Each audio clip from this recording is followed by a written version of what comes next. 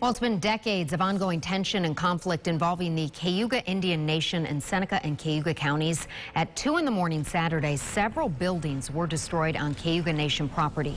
It was unclear who was the representative for the nation, but it was later confirmed that Clint Halftown was. According to Halftown, the buildings were demolished for public safety reasons. Now the Seneca County Board of Supervisors is stepping in. People voicing their concerns at a meeting held by the board yesterday. We are here to communicate that we are still here. He can destroy a store, he can destroy a schoolhouse, he can destroy a daycare, but he will never destroy us. Well, after that public comment period, the Seneca County Board of Supervisors came up with 3 resolutions. Freeze all federal funds to the Cayuga Indian Nation until the nation's leadership complies with local laws.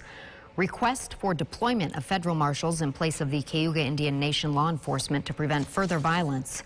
And finally, they're calling on the U.S. Attorney for the Western District of New York to investigate and take action against recent decisions made by the Cayuga Nation.